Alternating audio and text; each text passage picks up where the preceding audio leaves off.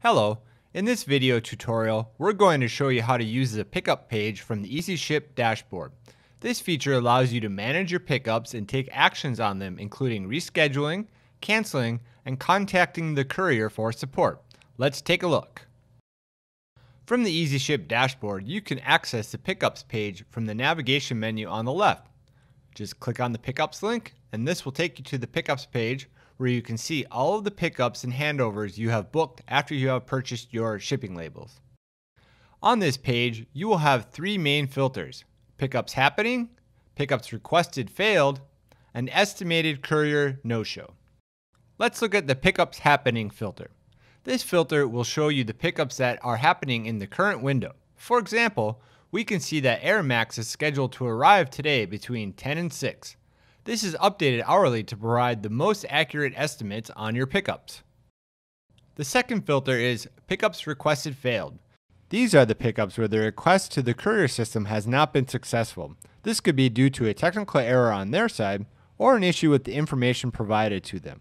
This will need to be resolved before the pickup can commence. The third filter is estimated courier no-show, and it's important. These are the pickups where the courier has failed to show up for one reason or another. In a moment, we'll show you which actions you can take to resolve these issues. Now let's take a look at the actions you can take. These will be dependent on the status of the pickup and the courier. First, when the status is requested failed, you can click on the pencil icon under Actions. This will bring up the pickup address where you can see the error message at the time alerting you to the problem with the address. Once you fix the error with the address, you'll click Update, and then you'll see that the pickup is now requested back on the main page.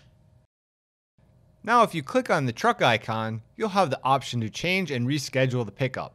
You'll get a pop-up again, allowing you to add the new time and details.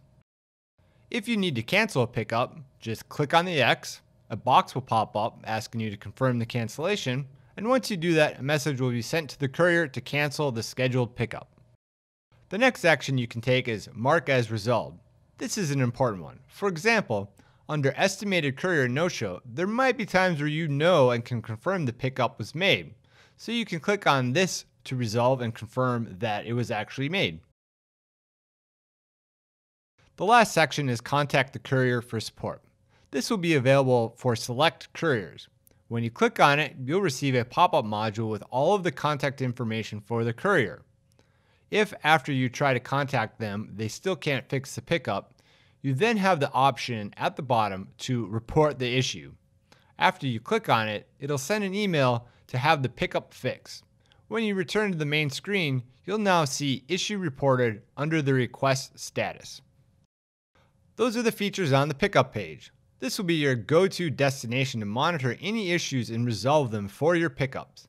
If you have any questions, please reach out to us or check out our Help Center for more information and tutorials. Happy shipping!